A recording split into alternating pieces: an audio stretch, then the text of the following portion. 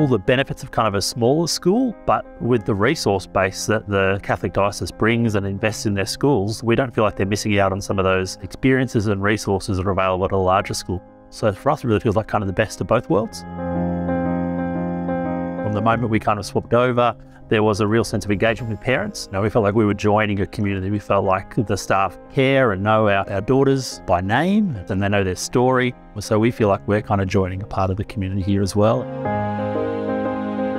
We're not Catholics, but we are people that really value some of the same things. So we see presence with the Catholic movement. We see social justice and a sense of faith and social justice being connected.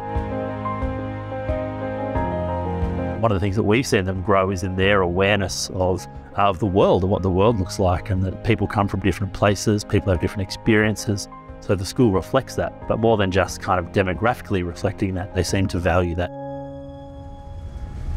There's been some great opportunities for our oldest advanced academic opportunities that have been presented that happen because of their connection to the broader diocese, the virtual academy. That initiative, she would say she loves. And everything that we've seen through that experience of being embraced in has made us feel the decision we made was a really good one.